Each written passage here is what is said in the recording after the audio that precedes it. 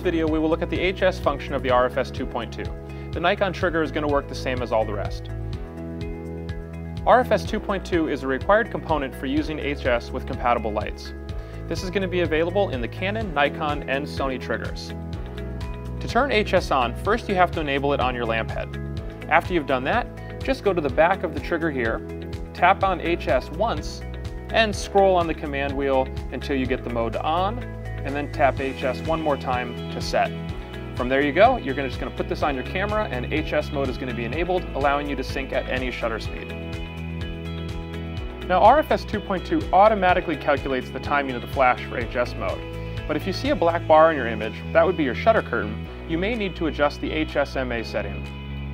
To adjust HSMA, long press the HS button on the back of your trigger until you get the HSMA value. From there, dial the scroll wheel from a value of 0 to 100. Now the appropriate setting varies between cameras, so you're going to want to try this out and take a couple test shots to get the best possible value setting. From there, hit HS one more time, it'll go ahead and apply, and you can get back to shooting. So make sure you check out other videos in the series for how to get the most out of your RFS 2.2 broncolor trigger.